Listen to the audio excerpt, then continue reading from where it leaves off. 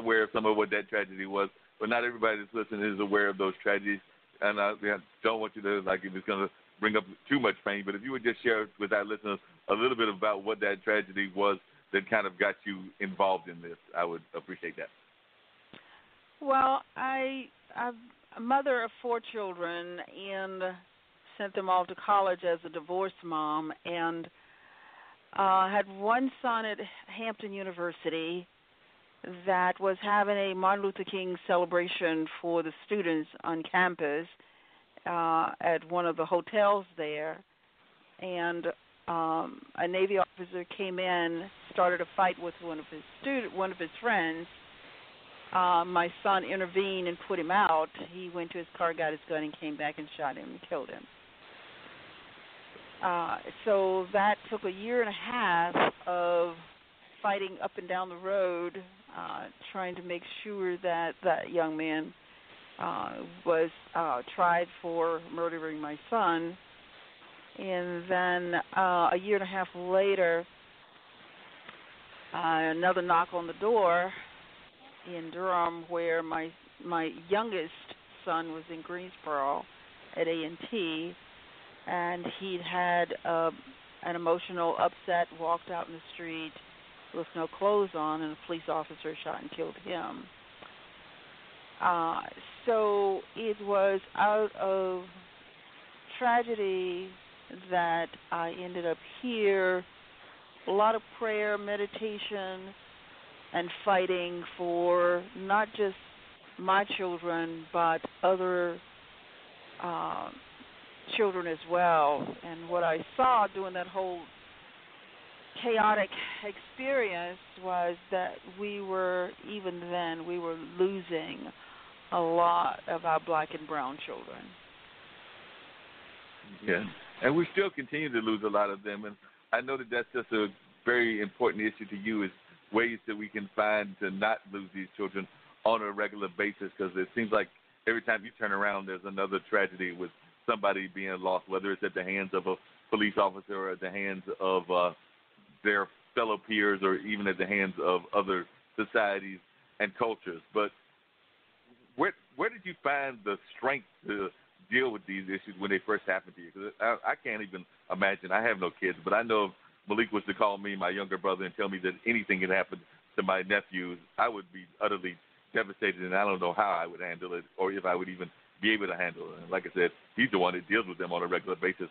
I probably need to deal with them even more than I do. But I was just wondering, even just knowing that, because they're my blood in the sense that my brother's kids and everything, I don't even know how I would handle that. So how were you? Where did you find the inner strength to deal with that? Mark, the only thing I can tell you is only by the grace of God. Because when I wanted to drive my car off the side of the road, and literally that was what was present to me at that moment, and the other side of my brain said, you can do that if you want, but you're not going to die, because I have work for you to do. So I didn't drive off the side of the road. I drove on down the road from Greensboro, and I have been working ever since. Because what was there was, okay, my 2 boys, beautiful boys, are gone. I can't bring them back no matter how hard I fight. But there are a lot of other young people out here that I can fight for, a lot of seniors that need me to stand for them. So my life is really about, I told somebody the other day that I wake up in the morning and I strap up. Let's go. Well, what is it that we need to fight for? What's the issue? What is the policy? What is it that we need to stand for today so that people have a little bit better life? And there's so many issues that are going on in society, in particular around Durham, but around the nation as well. And I was just wondering, what are some of those issues that are really driving you right now? Because I know a lot of people right here in Durham are talking about, things like gentrification, which is definitely an issue, not just here, but in New Jersey, in places like Seattle, in places throughout the area. But that's just one of many. I know a lot of people are also not that thrilled with the school-to-prison pipeline that we seem to be having going on right now. But what are some of the issues that are really touching you on a regular basis that are some of those issues that you feel driven to fight for on a regular basis? Well, gun violence is always going to be that snatches at my heart. You know, when somebody takes a gun and takes the life of someone, it not just impacts that particular mother or father, or mother and father, it impacts the siblings that we don't talk a lot about. It impacts the community. It impacts the kids that they go to school with. So there are a lot of victims from one shooting. So that's one of the things, that people be paid a wage that they can live. They can't live in Durham. You can't live on $15 an hour. You can't live on $8 an hour. Affordable housing. Where are you going to live when the medium income in Durham is, I think I heard the other day, is around $55,000 a year? We still have a lot of people that don't make that much money. So they end up in the gap that we provide from the county is social services. And there are people that will say they are pulling on the system. Well, we don't want them to pull on the system. We want them to have adequate income so that they can provide for themselves. We do with the Durham Tech. We have an awful lot of training programs and educational programs where they can go and get a certification so that they can work and make more than $8 an hour. But I can't imagine living off of $8 an hour. Yeah, I mean, I've found it's really hard to, and I'm also amazed at how much, even in whether it's Durham, whether it's New York City, whether it's Miami or other parts of the country, how we, this is 2019, and we still seem to have an issue with folks having, as you just said, places to stay. Because I've got a friend of mine, and we've actually had him on the show before, that was on the verge of being evicted from his apartment complex, and he's had some people doing some work, but even now he's almost on like a day-to-day kind of basis of trying to survive and trying to figure out a way to make ends meet in order to pay his bills. And I've run a couple of people even near here where I live live in Duke Manor, but near the Duke campus and everything. And there are people that I see on a regular basis that are telling me that, they're homeless, might be living on a bridge, living underneath on some of our church grounds and things of that nature. And it just seems that that's just so crazy for that to be happening in 2019. I mean, it was probably crazy for it to be happening way back when, but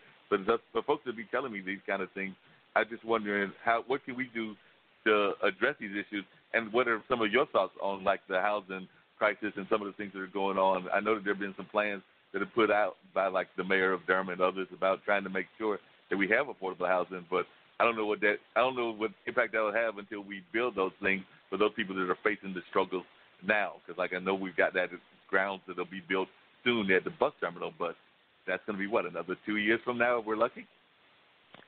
Nothing happens fast. Not fast enough. People need housing right now. The county, Durham County, just passed, and we just secured contractors for the 300 block and the 500 block of Main Street to build affordable and workforce housing. Now, that doesn't happen overnight. Yeah, I would love for it to happen, show up in 30 to 60 days. But there's no way it's going to happen. It takes planning, and it's a process. So in the county, that's not something we normally get involved in with housing because it's usually under the city. But we saw the need, and we had the land, and we took on the possibility of creating affordable housing in those areas. So the city is looking at this bond. Hey guys, want to get rid of more. that cable bill? I don't know what that was. That was a mistake on Dee's part, so keep on going. You know what? Yeah, keep going. I'm sorry about that. We have, trying to improvise over here with no power, and I got all kinds of stuff going on. Pardon that, man. So the city does most of the housing prospects in Durham, and we normally, for the county, counties usually take on the soft surfaces, the social services and the health department, extension, corporate extension, and the sheriff and the jail. Not really the sheriff, but the jail process. So we take on a lot of different things in the city, economic development, but we've also combined a lot of things as well.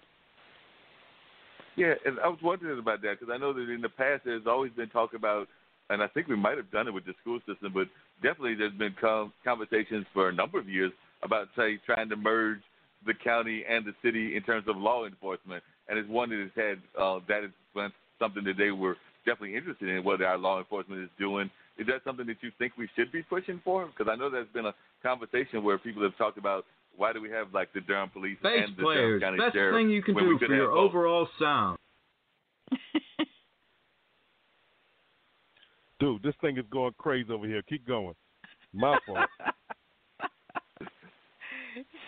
So the police and the sheriff, so you're looking at two different entities here. The sheriff is elected by the people. We have no control over the sheriff. That's been really, really hard for people to understand. We, as the county elected officials, have no control. The sheriff is the most powerful person, elected person in your county. The police is hired by the city council. Right. So it's just a totally different perspective there. We are responsible as county commissioners. We're responsible for the jail to make sure the jail runs properly and has the resources that it needs. But we do not control the sheriff. Well, and how do you think we're doing in terms of that? Because I know that there have been a number of activists that have talked about the jail system that have complained about incidences, not just here in Durham, but in Raleigh and other places where inmates have been felt that they did not get enough care, or family members felt that they did not get enough care in the cases where they may have died while under the watch of the prison system or whatever.